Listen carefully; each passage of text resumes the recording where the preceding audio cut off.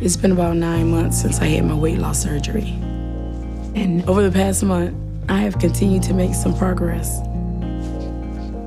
I'm losing weight, but I'm still not able to get up and move around. And I'm still having to rely on my daughter, Sierra, for a lot.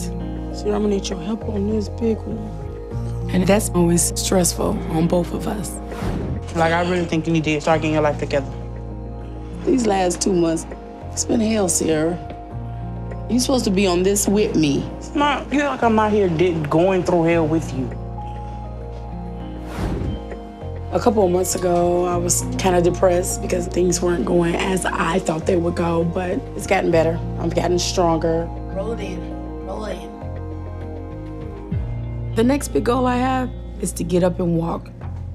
And I know getting some of this loose skin removed would help out tremendously.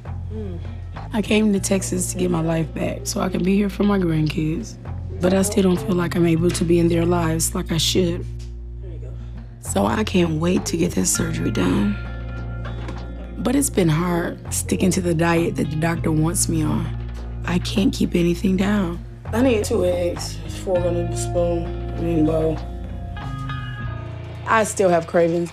I miss fried chicken. I'm trying to find a way I can eat that. I've tried using olive oil, but it don't taste the same. And just eating meat is a little frustrating. We don't have no eggs. Give me the cabbage. I'm not supposed to eat no vegetables, but I do eat cabbage. I probably eat more chicken than anything. But I've had a couple bags of chips. All I can say is that I'm human. You don't have to starve yourself. You just have to make better choices. I'm gonna brush. What? Brush in the drawer. I feel frustrated because if she can just get up and walk, that'll be a major step for me. Anything else? Yeah, that conditioner over there. I know right then and there, boom, I could just take off of my life.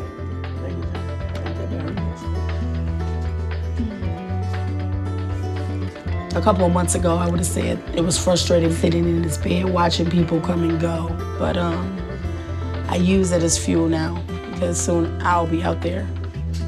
I'm going to the doctor soon, and I'm hoping he'll give me the go-ahead to get skin surgery.